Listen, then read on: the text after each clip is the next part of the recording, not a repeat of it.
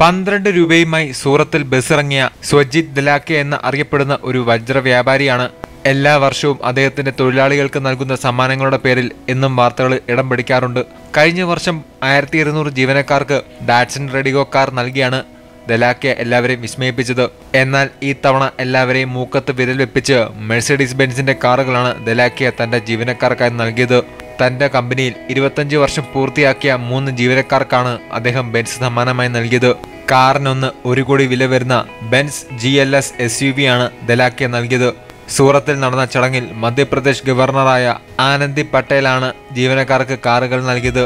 ഈ 3 ജീവനക്കാരും അവരവരുടെ കൗമാരപ്രായത്തിലാണ് തന്റെ കമ്പനിയിൽ ചേർന്നതെന്നും ഇന്നവർ തന്റെ കമ്പനിയിലെ ഏറ്റവും വിശ്വസ്തരും പ്രിയപ്പെട്ടവരുമാണെന്നും ദലാക്കെ വ്യക്തമാക്കി. കഴിഞ്ഞ വർഷത്തെ ദീപാവലിക്ക് 51 കോടി രൂപയാണ് ദലാക്കെ ബോണസായി തന്റെ ജീവനക്കാർക്ക് നൽകിയത്.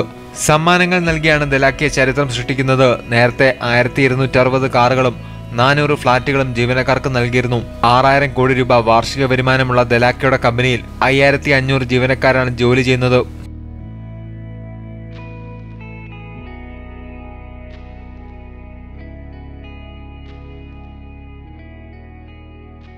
ഈ ചാനൽ സബ്സ്ക്രൈബ് ചെയ്തു ബെല്ലൈക്കണിൽ അമർത്തൂ. പുതുപുത്തൻ വിനോദ വാർത്തകൾ എന്നും നിങ്ങളെ തേടിയെത്തുന്നതായിരിക്കും.